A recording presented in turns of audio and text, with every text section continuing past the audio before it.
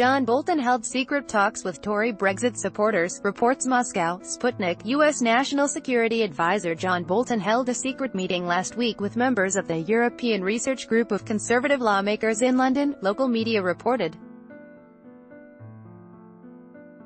The meeting lasted more than an hour, the Sunday Telegraph newspaper reported on Saturday.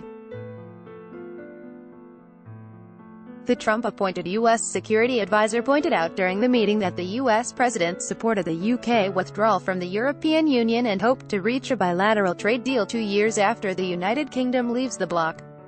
During his visit to the United Kingdom, Bolton also met with UK counterpart Mark Sedwill, but details of that meeting remain unknown. On June 23, 2016, the United Kingdom voted in a referendum to leave the European Union. In March, UK Prime Minister Theresa May officially invoked Article 50 of the Lisbon Treaty, launching the process of the country's withdrawal from the bloc. Read more. Brexit negotiations between London and the European Union began last year and are due to be completed by the end of March 2019.